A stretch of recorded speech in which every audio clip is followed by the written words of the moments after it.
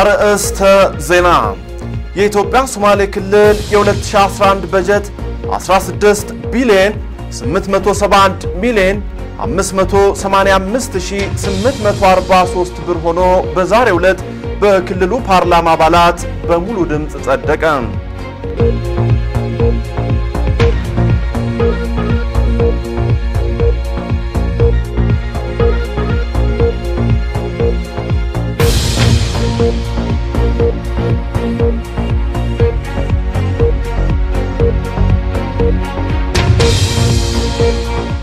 ከሀገር ውስጥ የኤሪትሪያው ፕሬዝዳንት ኢሳያስ አፈወርቂ በነገው ዕለት አዲስ አበባ እንደሚገቡ ተነገረ።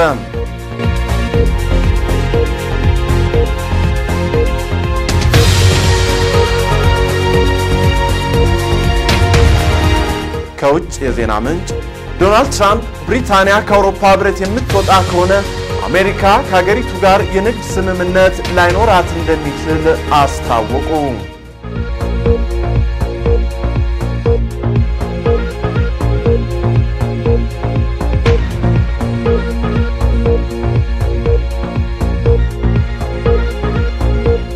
ከስፖርት የቼልሲው አሰልጣኝ አንቶኒዮ ኮንቴ ከኃላፊነታቸው ተነሱ።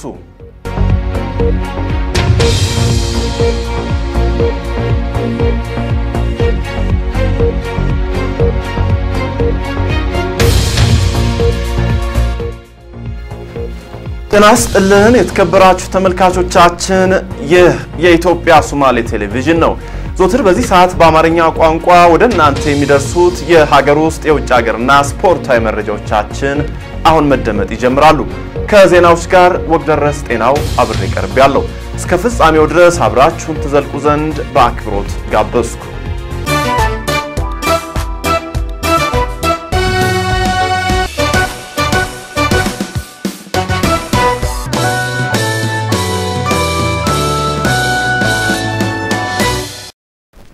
በቅድሚያም ከኢትዮጵያ ሶማሌ ክልል ወዳገኘናቸው መረጃዎች ስንሻገር የኢትዮጵያ ሶማሌ ክልል የ2011 በጀት 16 ቢሊዮን 871 ሚሊዮን 585843 ብር ሆኖ በዛሬው ዕለት በክልሉ ፓርላማ ጸድቋል።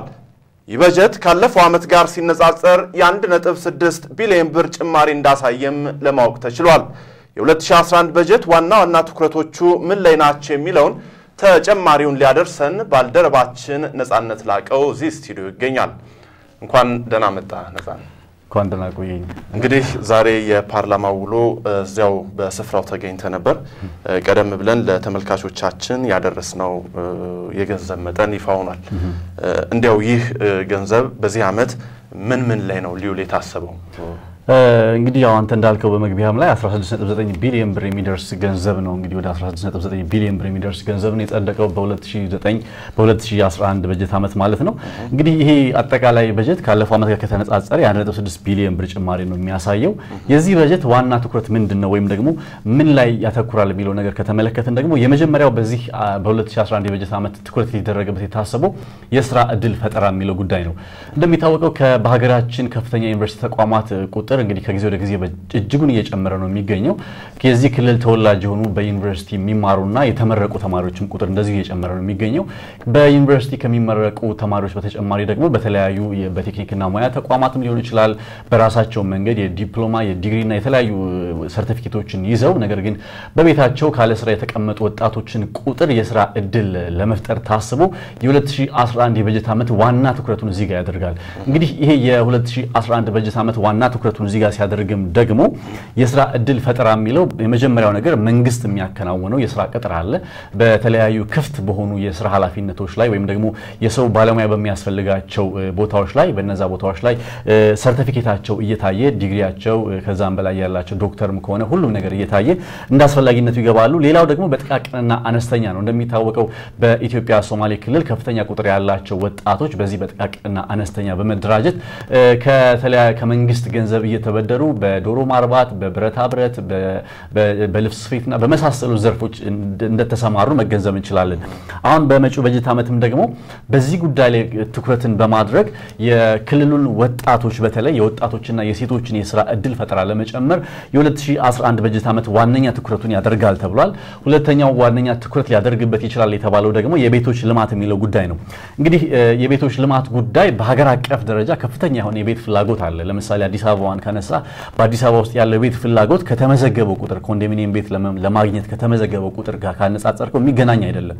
እንዲያውም አንዳንድ መረጃዎች የሚያመላክቱት አዲስ አበባ ላይ አሁን ቤት ለማግኘት አሁን ዛሬ ብንመዘገብ የሚደርሰን ከ55 ዓመት በኋላ ነው የሚል ትንታኔዎች ከዚህ ቀደም ሲወጡ ነበርና እንደ አጠቃላይ የቤት ችግር በሀገር አቀፍ ደረጃ አለ። ይሄም እንግዲህ በኢትዮጵያ ሶማሌ ክልልም ያለውን የቤት ችግር ለመቅረፍ በተለይም ደግሞ ዝቅተኛ ገቢ ያላቸው የማህበረሰብ ክፍሎችን ታሳቢ በማድረግና እንዲሁም ደግሞ የመንግስት ሰራተኞችን ታሳቢ በማድረግ በ2011 የበጀት ዓመት ከፍተኛ ትኩረት ይደረግበታል ማለት ነው። ስለዚህ ዋነኛ የ2011 የበጀት ዓመት ልዩ ትኩረቶች የሥራ ዕድል ፈጠራና የቤቶች ልማት የሚለው ጉዳይ ነው።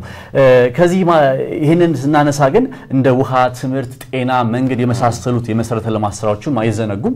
ዋነኛ ትኩረቱን በሥራ ዕድል ፈጠራና በቤቶች ልማቶች ላይ ያድርግ እንጂ የተዘረዘሩት የመሰረተ ልማት ዘርፎች እንደዚሁ አይዘነጉም።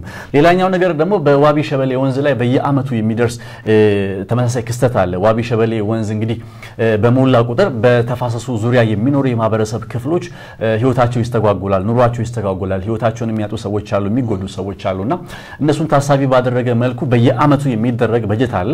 በዚህ አመትም በ2011 የበጀት አመትም እንደዚሁ በዛ አካባቢ ለሚኖሩ ሰዎችም እንደዚሁ በጀት ተይዞላቸዋል ማለት ነው። የነሱን ህይወት ለማሻሻል በሚቻልበት ጉዳይ ላይ እንግዲህ በዚህ በዋቢ ሸበሌ ወንዝ ላይ ያለው ጉዳይ ላይ የኢትዮጵያ ሶማሌ ክልል ከሚያደርገው በተጨማሪ የፌደራል መንግስቱ ጣልቃ በመግባት የራሱን ስራዎች እንደሚሰራ ይጠበቃል ማለት ነው። በቤቶች ልማት ቅድም ካነሳነው ሐሳብ ጋር ተያይዞ የሚነሳው የመንደር ማሰባሰብ ስራ ነው። እንግዲህ ይሄኛው የቤቶች ልማት ስራ በተለይ ዝቅተኛ ገቢ ያላቸውንና የመንግስት ሰራተኞችን ታሳቢ ተደርጎ የሚሰራው የቤቶች ልማት ስራ በዋናነት በከተማዎች ላይ በከተማ ካውንስሎች ላይ እንደ ጂጂጋ በመሳሰሉ ከተሞች ላይ ትኩረቱን ያደርጋል። በገጠር አካባቢዎች ላይ ምን ይሰራል ካለን ደግሞ የመንደር ማሰባሰብ ስራው ተጠናክሮ ይቀጥላል ተብሏል። እንግዲህ እንደሚታወቀው በኢትዮጵያ ሶማሌ ክልል አብዛኛው ማህበረሰብ የአርብቶ አደር ህይወትን የሚመራ ከመሆኑ አንፃር በአንድ ቦታ ላይ ተሰብስቦ የመቀመጥ ባህሉም ብዙም እየተለመደ አይደለምና ከጊዜ ወደ ጊዜ ይህን ነገር ለማሻሻል እንግዲህ የክልሉ መንግስት የተለያዩ ፕሮጀክቶችን ነድፎ እየተንቀሳቀሰ ነው የሚገኘው። በዚህ መሰረት በ2011 የበጀት ዓመትም የተጀመረው ስራ ተጠናክሮ ቀጥሎ በገጠር ላይ የመንደር ማሰባሰብ ስራውን ስኬታማ ለማድረግ ይሰራሉ ተብሏል። እንግዲህ የመጨረሻው ልናነሳ የወደድኩት ነገር እንግዲህ ይህ በጀት ለተፈለገለት ዓላማ እንዲውል ግቡን እንዲመታ በምን አይነት መንገድ ክትትል ይደረጋል የሚል ጥያቄን አንስቼ ነበር ለቀድሞ የፋይናንስ ቢሮ ኃላፊ አቶ አህመድ አብዲ ማለት ነውና እሳቸው በየአመቱ የምናደርገው ነገር አለ። በየአመቱ በጀቱ ለታለመለት ዓላማ እንዲውል ትኩረት አድርገን የምንከታተልበት መንገድ አለ። በዚህ አመትም እንግዲህ የፋይናንስ ስርዓቱን በጠበቀ መልኩ ገንዘቡ ለታለመለት ግብ እንዲውል ከፍተኛ ትኩረት በማድረግ ያሉ ቢሮዎችም አሉ። ይሄንን የበጀት ለታለመለት ዓላማ እንዲውል የሚከታተሉ ቢሮዎችም አሉ። የነዛን አቅም በመገንባት በጀቱ በተሻለ መጠን ሙሉ በሙሉ ህብረተሰቡን ተጠቃሚ የሚያደርግ እንዲሆን እንቅስቃሴ ይደረጋል ብለዋል። እንግዲህ ከዚህ ጋር ተያይዞ እሳቸው የተለያዩ ሐሳቦችን አንስተዋል። እንግዲህ አጠቃላይ የዛሬው የኢትዮጵያ ሶማሌ ክልል ፓርላማ ውሎ በዋናነት በተለይ ከበጀት ጋር ተያይዞ ያነሳነው ጉዳይ መረጃዎቹ እነዚህ ነበር የሚመስሉት። እንግዲህ ባልደረባችን ነጻነት ላቀው ለሰጠን ትንታኔ እናመሰግናለን። የስራ ኃላፊው ከዚህ ጋር በተያያዘ የሰጡት አስተያየት አለ። እሱን ተከታትለን የምንመለስ ይሆናል። ዛሬ ፓርላማን ያቀረብነው የክልል ምክር ቤት አባላት ያቀረብነው በዚህ አመት ለ2011 እንድንቀሳቀስ ያዘጋጅነው እቅድ ያው 16 ቢሊዮን 871 ሚሊዮን 585 ሺህ 843 ነው አጠቃላይ 2011 ባጀቱ ማለት ነው። እና ከዚህ አንፃር ያው 2010 እና 2011 ሲነዛዘር ያው ልዩነት አለ። ይሄ ልዩነት ኦልሞስት 1 ቢሊዮን 600 ሚሊዮን ነው። ይሄ ያው ትርፉ ለምን መጣ ቢባል ያው ትርፉ ሁለት ነው። ከፌደራል የመጣው ሰብሲዲ ባጀት ያው ማሽ ይሆናል። ከክልል ገቢ ኤክስፔክት ምናደርገው ልንሰባሰብ ምንፈልገው ገቢ ደግሞ ያው እዛ ውስጥ ይኖራል ማለት ነው።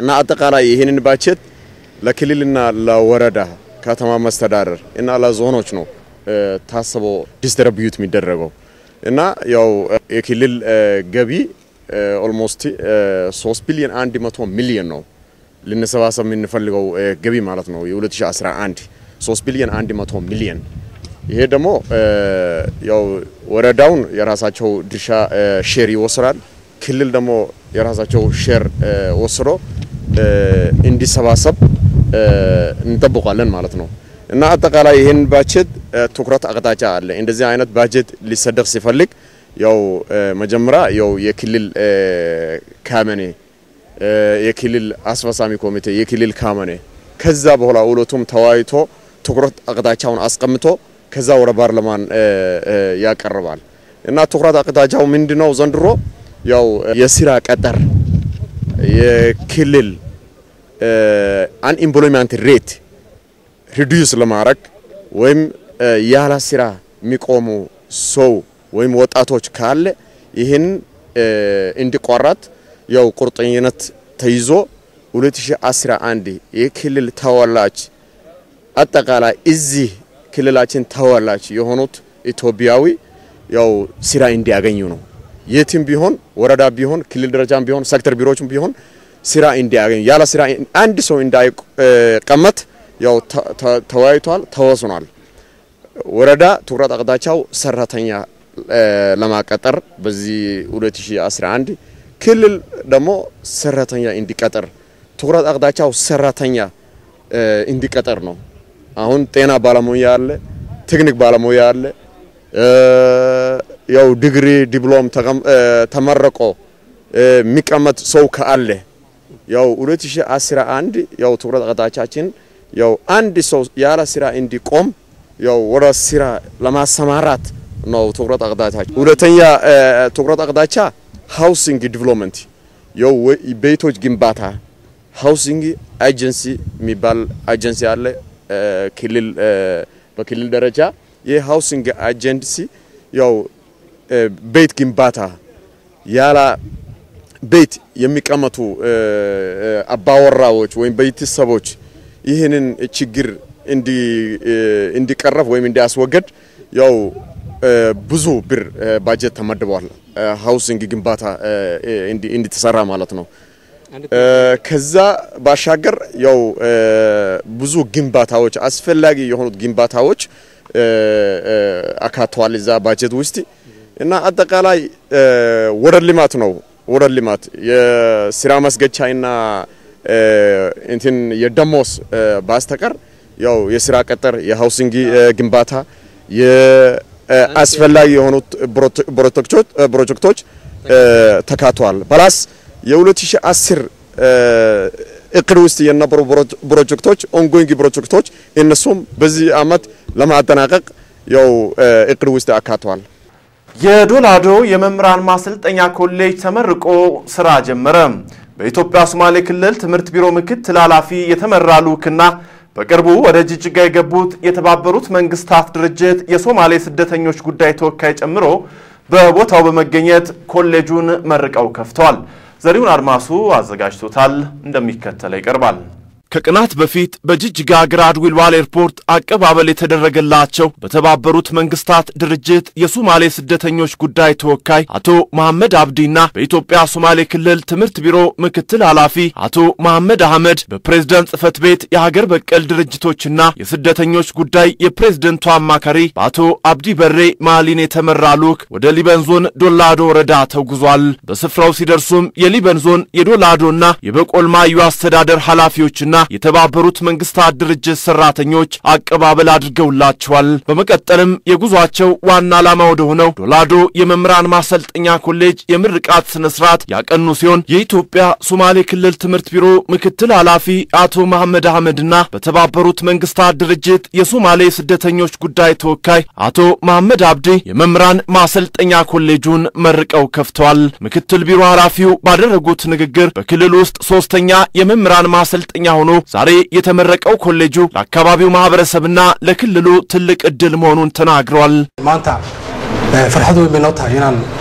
هدان حفيزك وحبرشده دولة ديانك سوماليا إثيوبيا إن ما أنت حركة كشرنا كلية توبرك معلمينتا دولة عضو أو كلية صدحات دينا كليه الجديد مركا وهذا لا شعبنا دولة عضو فرصة بعض الأشياء مركا همبليو.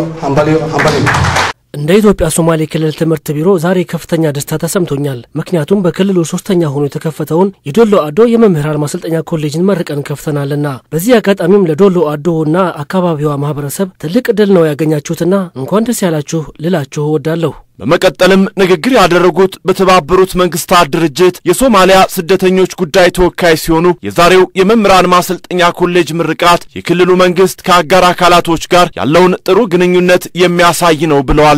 waxaan aad iyo aad ugu faraxsanahay inaan halkan ka soo qayb gala maanta barnaamijkan qiimaha leh oo maaragtay lagu furaayo masana lagu shaacinayo si rasmi ah iskuulka macallimiinta soo saari doona dowlad caddo oo hay'adda UNHCR ay qayb libaax ay ka qaadatay inay la dhiso oo la suurtageliyo. ዛሬ በዚህ መልካም በሆነ ተግባር የዶሎ አዶ የመምህራን ኮሌጅ የመክፈቻ ስነ ስርዓት የኛ ድርጅትም የራሱን እገዛ ባደረገበት ላይ በመገኘቴ ከፍተኛ ደስታ ተሰምቶኛል። እናም ጊዜም የኛ ድርጅትም ስራ በስደተኛ ላይ ብቻ ሳይወሰን በክልሉ ማህበረሰብ መሰረታዊ ልማቶች ላይም ያለን ተሳትፎ መሆኑን ለመግለጽ እወዳለሁኝ። የሊበን ዞን ኃላፊም በመድረኩ እንደተናገሩት የኮሌጁ መከፈት ለሊበን ለዳዋና ለአፍዴር ዞኖች ያለውን ጠቀሜታ ጠቅሰው መደበኛ ተማሪዎችን እንደሚቀበልና የአካባቢው ማህበረሰብም በኔነት ስሜት እንዲጠብቀው አደራ ያሉ ሲሆን የዶላዶ መምህራን ማሰልጠኛ ኮሌጅ ስራ አስኪያጅም በበኩላቸው ባለፉት ዓመታት በርካታ ተማሪዎች መመዝገባቸውን ገልጸው በዚህ ዓመትም የ10ኛ ክፍልን ያጠናቀቁ ተማሪዎችን ለመቀበል ዝግጁ መሆናቸውን ተናግረዋል። በዚህም በዶላዶ የመምህራን ማሰልጠኛ ኮሌጅ ምርቃት ላይ የተገኙት የሀገር ሽማግሌዎችና ወላጆችም ለአካባቢው ማህበረሰብም ትልቅ ዕድል መሆኑና መደሰታቸውንም አክለው ገልጸዋል። በኢትዮጵያ ሶማሌ ክልል ጀረር ዞን በ2010 የበጀት ዓመት የዞኑን ልማትና መልካም አስተዳደርን ለማጠናከርና የጥምር ልማት እቅድ ስኬታማ ለማድረግ በተከናወኑ ስራዎች አበረታች ውጤት መመዝገባቸውን የዞኑ አስተዳደር አስታወቀ። በጀረር ዞን በ2010 የበጀት ዓመት የአራተኛ ሩብ ዓመት የእቅድ አፈጻጸም ግምገማ በደጋቡር ከተማ በመካሄድ ላይ ነው። አንድነት አቦዬ ዝርዝር ዘገባ አለው። የኢትዮጵያ ሶማሌ ክልል ጀረር ዞን የ2010 የበጀት ዓመት የአራተኛ ሩብ ዓመት የእቅድ አፈጻጸም ግምገማ በደጋቡር ከተማ መካሄድ ጀምሯል።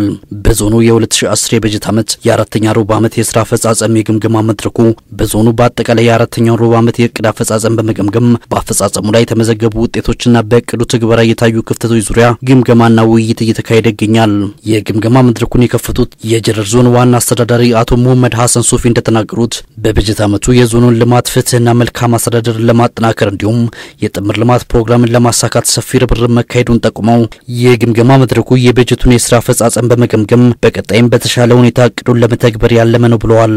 waxaynu furanaynaa qiimeynteeni 2010 sano miisaaniyadkan gaaraan ruuci ugu dambeeyay waxaynu qiimeynta xooga ku saari doonaa haddii Ilaahay yiraahdo guud ahaan hirgelinta barnaamijkii baabacada ee sanadkan 2010 ee dhammaan degmooyinka gobolka laga hirgelinayay haday tahay dhismihii iibkii xoolaha beeristii calafka xoolaha qaybintii iyo agabkii iyo dejintii guud ahaan degmo walba inay si qoto dheer u soo dhigto qorshayaashii nidaamkii biyo baad beer cilmi iyo caafimaad halka uu marayay qoysaskii dejinaysay wixii dejisay iyo wixii ka qorshaysnaa iyo guud ahaan waxyaabaha uga fulay የከፈትነው መድረክ በዞኑ የተጠናቀቀውን የ2010 የበጀት ዓመት አራተኛ ሩብ ዓመት የሥራ አፈጻጸም ግምገማ ነው። በዞኑ በ2010 የበጀት ዓመት የጥምር ልማት እቅድን በዞኑ በሚገኙ ወረዳዎች ተግባራዊ ለማድረግ የሚያስችሉ ግንባታዎች፣ የእንስሳት ገዢ፣ የእንስሳት መኖ ልማት፣ በአጠቃላይ በልማቱ የሚሳተፉ ነዋሪዎችን በመንደር በማሰባሰብ ውሃን፣ ትምህርትን፣ እርሻ፣ ጤናና ምርምርን ማዕከል ባደረገ ሁኔታ የተሰሩ ስራዎችን በጥልቀት የምንገመግምበት የምንፈትሽበት ይሆናል። በዛውም ላይ የነበሩ ጠንካራና ደካማ ጎኖችን በመለየት ለቀጣዩ ዓመት ለማስተካከልና የተሻለ አፈጻጸም እንዲኖር ለማድረግ ነው። በግምገማ መድረኩ ላይ የጉነገዱና የዲግ ወረዳ የቅድ አፈጻጸማቸውን ያቀረቡ ሲሆን ሌሎችም በዞኑ የሚገኙ ወረዳዎች የቅድ አፈጻጸማቸውን አቅርበው ሰፊ ግምገማና ውይይት ይደረግበታል ተብሎ ይጠበቃል።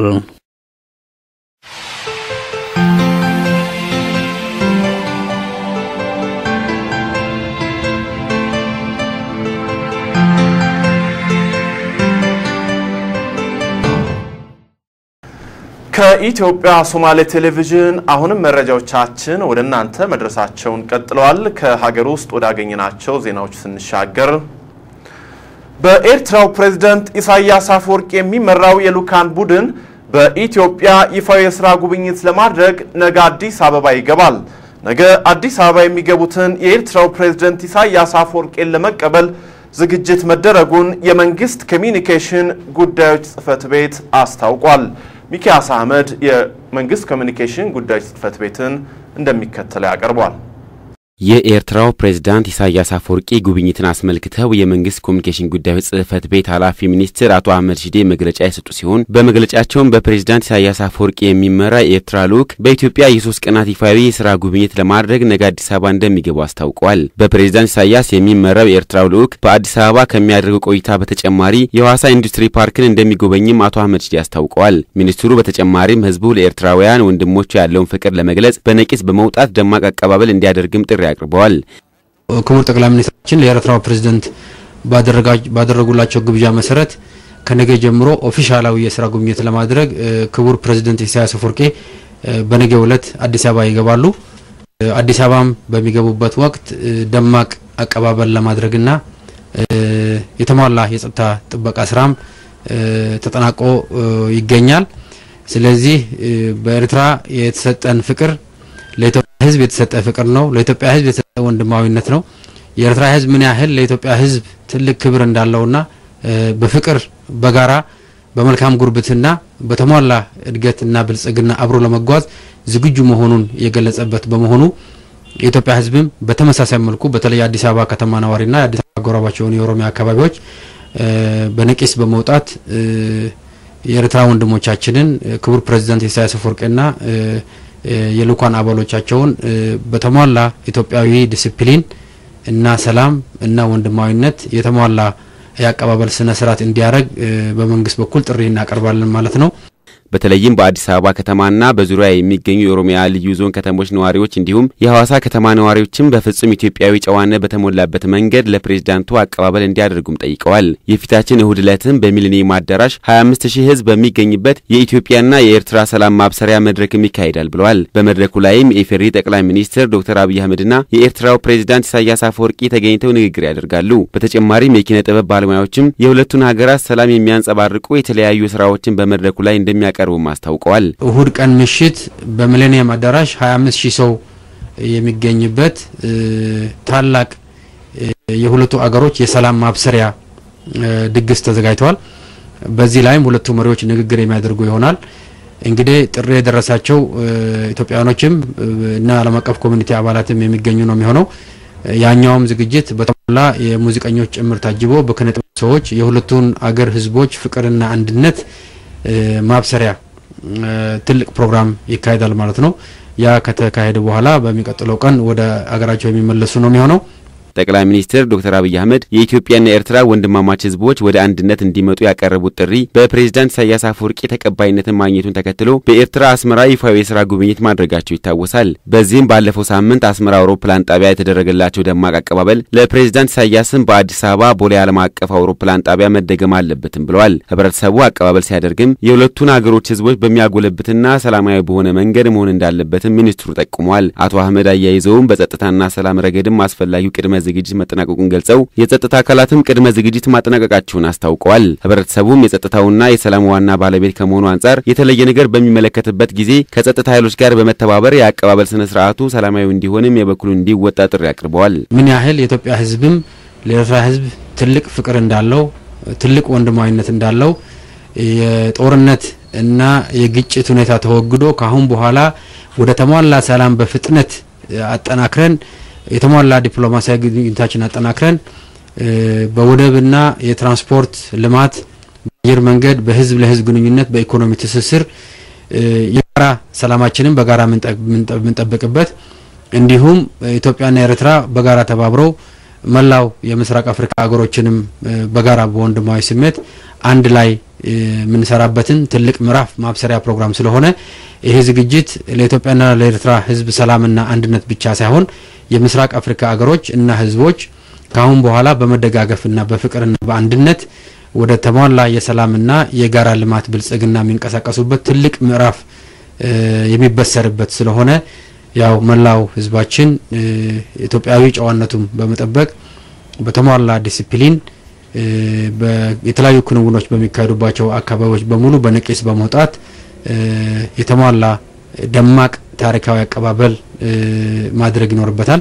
ከዚሁ ጋር በተያያዘም የአዲስ አበባ ነዋሪዎች ጠቅላይ ሚኒስትር ዶክተር አብይ አህመድ በኤርትራ ባደረጉ ጉብኝት ወቅት የኤርትራ ህዝብ ያደረገላቸውን አቀባበል አድንቀው በነገው ዕለትም የኤርትራው ፕሬዝዳንት ኢሳያስ አፈወርቂ ወደ ኢትዮጵያ ሲመጡ ደማቅ አቀባበል ለማድረግ መዘጋጀታቸውንም ገልጸዋል።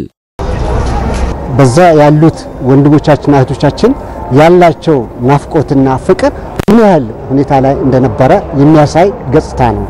እኔ በእውነቱ ያልቷታ እጅግ በጣም ከምጠብቀው በላይ ነው ያገኘሁት ማለት ነው። በተለይ ወጣቶች፣ ህፃናቶች፣ አሮጊቶች የሚያሳዩት ደስታቸው ቀጣይ ግዛቶች ላይ ደግሞ ወደዚህ ሁኔታዎች ላይ መጥተው አገራቸውን ለማየት ያላቸው እንትን ገጽታ እጅግ በጣም ደስ የሚያሰኝ ምሳሌ የነበረ ነው። ደስ ነው ያለን በጣም አሁንም ቢሆን ትላንትም ሆነ ዛሬ ወንድሞቻችን ናቸው እህቶቻችን ናቸው። ለወደፊትም ቢሆን ሰላም፣ ፍቅር፣ ደስታን ነው የምንፈልግ። በጣም ደስ ብሎኛል። እኔ ሙሉን የህዝቡን አቀባበል ስታይ ብዙ ሴኩሪቲ የለም። ህዝቡ ነው ራሱን እየጠበቀ ሲያስተናግድ የነበረው። እጃቸውን ያውለበለቡ እንትን ያደርጉ ነበር። የሚያለቅሱ ሰዎች ታይ ነበርና ያንን ስታይ የኤርትራ ህዝብ በእውነት ክብር ይገባዋል። የነሱን ፍላጎት ከኛ ጋር መሆኑን ነው የሚያሳየው እና ውስጣቸው ተቀብሮ የነበረውን ነገር ነው አውጥተው ሊያሳዩን ይችላሉና ፍቅራቸውን ነው ለኢትዮጵያ ህዝብ የገለጹት። የኢትዮጵያ ህዝብ ደስ ብሎት ያለው ነገር ሁሉ በሰላማዊ መንገድ ደስ የሚል ነገር ነው። አቀባበሉም ሁሉ ነገር ያደረጉት ከሚገባ በላይ በጣም ደስ ይላል ማለት ነው።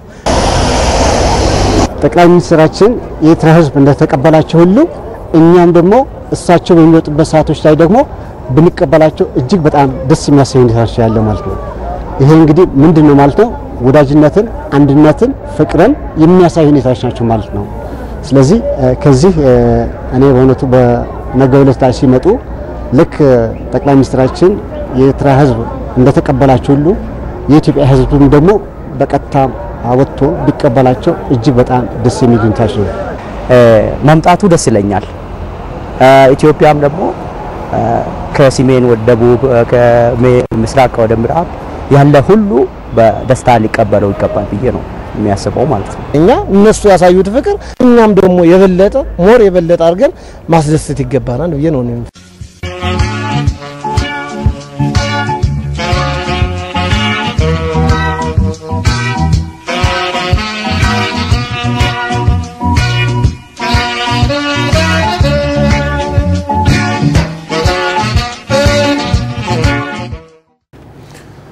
በጥቁር የውጭ ምንዛሬ ገበያ የዶላር የምንዛሬ ዋጋ ከሰሞኑን እያሽቆለቆለ መምጣቱ ተገለጸ።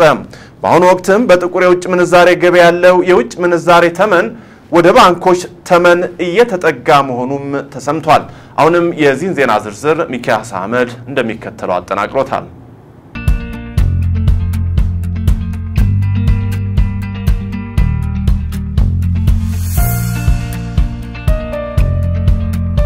የሀገሪቱ አምራች ኢንዱስትሪ የሚጠበቅበትን የውጭ ምንዛሬ ማምጣት ተስኖትና አለመረጋጋቱም ተጨምሮበት የውጭ ምንዛሬ እጥረቱ ከፍተኛ የሚባል ደረጃ ላይ መድረሱ የሚታወስ ነው። ዘላቂ መፍትሄ አይሁን እንጂ የተባበሩት አረብ ኤሚሬቶች 2 ቢሊዮን ዶላርን በኢትዮጵያ ለሚደረግ የውጭ ቀጥታ ኢንቨስትመንት 1 ቢሊዮን ዶላር ደግሞ ለውጭ ምንዛሬ እጥረትን ለማቃለል ኢትዮጵያ በብሔራዊ ባንክ እንደምታስቀምጥ ተናገረች። ጠቅላይ ሚኒስትር ዶክተር አብይ አህመድን ባሳለፍነው አርብ ሰኔ 2010 ዓ.ም በህዝብ ተወካዮች ምክር ቤት ተገኝተው ባደረጉት ንግግር ሰሞኑን በጥቁር የውጭ ምንዛሬ ገበያ የዶላር ምንዛሬ ዋጋ በተወሰነ ደረጃ ቀንሷል ማለታቸው ይታወሳል። ጠቅላይ ሚኒስትሩ በንግግራቸው አዳዲስ ዶላሮች እየገቡ ስለሆነ በጥቁር ገበያ ዶላር የያዛችሁ ሰዎች በአፋጣኝ በባንክ ገበያ የማትለውጡ ከሆነ እናንተንም ችግሩ ስለሚያስገባ ብታስቡበት በሚል መልእክት ማስተላለፋቸው ይታወሳል። ይህንንም ተከትሎ የአሜሪካን ግምጃ ቤት ተሰብስቦ የወለድ ምጣኔ ከፍ አለ ወይ ዝቅ አለ በሚል የሚተራመሰውን ገበያ አይነት ኢትዮጵያ ውስጥም በጥቁር የውጭ ምንዛሬ ገበያ ላይ ከፍተኛ ጉዳት ታይቷል። ይህ ዜና እስከተጠናቀረበት ጊዜ ድረስ አንድ የአሜሪካ ዶላር ቀድሞ ሲሸጥበት ከነበረው 36 ብር በጣም መቀነሱን ተነግሯል። በአሁኑ ወቅትም አንድ የአሜሪካ ዶላር በጥቁር የውጭ ምንዛሬ ገበያ ከ28 ብር ብር እስከ 30 ብር ድረስ ወርዶ ወደ ባንኮች ተመን እየተጠጋ መሆኑ ተሰምቷል። አሁን ግን ህገ ወጡ ዶላር ምንዛሬ በእጅግ ወርዶ ከህጋዊ ምንዛሬ 1 ብር ልዩነት ላይ ደርሷል። በጥቁር የውጭ ምንዛሬ ገበያ ላይ የተሰማሩ ሰዎች የዶላር ምንዛሬ ዋጋ በዚህ ደረጃ የወረደበት ምክንያት ግልጽ እንዳልሆነላቸው በመግለጽ በአሁኑ ወቅትም ዶላርን የመግዛት ፍላጎታቸው እንደቀነሰ ነው የሚናገሩት። የጥቁር የውጭ ምንዛሬ ገበያ ሁኔታን በቅርበት የሚከታተሉ ሰዎችና ባለሙያዎች ደግሞ በጥቁር የውጭ ምንዛሬ ገበያ እንዲዳከም ምክንያት የሆነው በሀገሪቱ እየታየ ያለው ለውጥ እንደሆነ ይናገራሉ።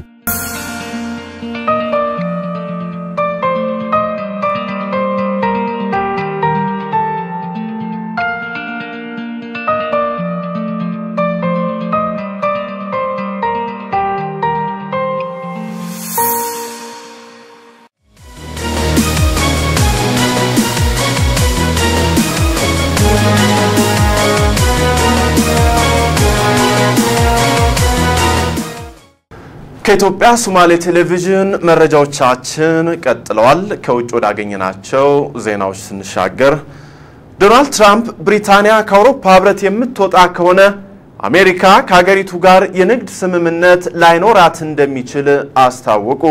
ትራምፕ በሰጡት አስተያየት በቅርቡ ከውጭ ጉዳይ ሚኒስትር ኃላፊነታቸው በፈቃዳቸው የለቀቁትን ቦሪስ ጆንሰን አቅም ያለው ጠቅላይ ሚኒስትር ሊሆኑ ይችላሉ በሚል አሞካሽቷቸዋል። ህይወት ካሳውን የዚህን ዜና ዝርዝር ተከታትለዋለች።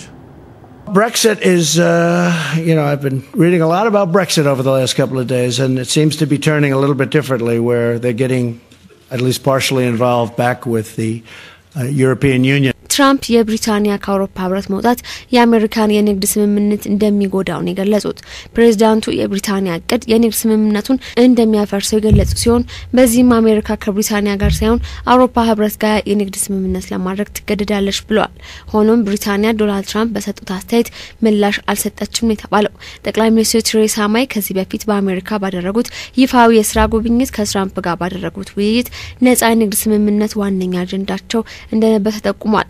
ትራምፕ በሰጡት አስተያየት በቅርብ ከውጭ ጉዳይ ሚኒስትር ኃላፊነታቸው በፍቃዳቸው የለቀቁት ቦሪስ ጆንሰን አቅም ያላቸው ጠቅላይ ሚኒስትር ሊሆኑ ይችላል በማለት አድንቀዋል። ጠቅላይ ሚኒስትር ቴሬሳ ሜይ የብሪታንያ ከአውሮፓ ህብረት የመውጣት እቅድ ተግባራዊ መሆን በአሜሪካና ብሪታንያ እድገት ለማምጣት ያስችላል ማለታቸውም ይታወሳል። ፕሬዝዳንቱ ባለፈው ዓመት በለንደን የተከሰተውን የሽብር ጥቃት ምክንያት በማድረግ የከተማዋን ከንቲባ ሳዲቅ ካንን መተቸታቸው ይነገራል። ሆኖም የነጩ ቤተ መንግስት ቃል አቀባይ ሳራ ሳንደርሰን ትራምፕ ቴሬሳ ሜይን እንደሚያደንቅና እንደሚያከብር በመግለጽ ጠቅላይ ሚኒስትሯን በተመለከተ መጥፎ ነገር አልተናገሩም ብላለች።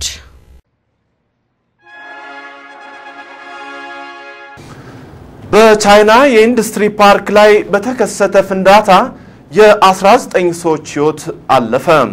በማህበራዊ ሚዲያዎች ላይ ወጡ ምስሎች ፍንዳታው በተከሰተበት አካባቢ ከፍተኛ እሳትና ጭስ እንደነበረም አሳይተዋል።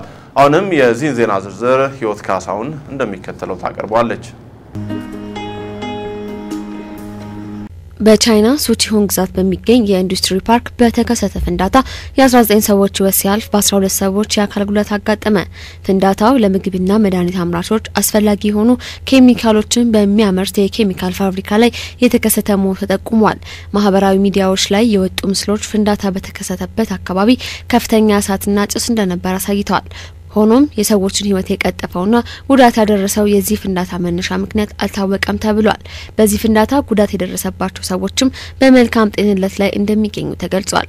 በአሁኑ ወቅት የዚህ ጉዳት መነሻ ምክንያት ለማጣራት ምርመራ እየተደረገ መሆኑን የተገለጸ ሲሆን ይህ የኬሚካል ፋብሪካ ፍንዳታ በፈረንጆቹ 2015 ሲንጃን ከተማ ላይ አጋጥሞ የ173 ሰዎችን ህይወት ከቀጠፈ የኬሚካል ፋብሪካ ፍንዳታ በመቀጠል ከፍተኛ እንደሆነም ተነግሯል። ቢቢሲ የዜና ምንጫችን ነው።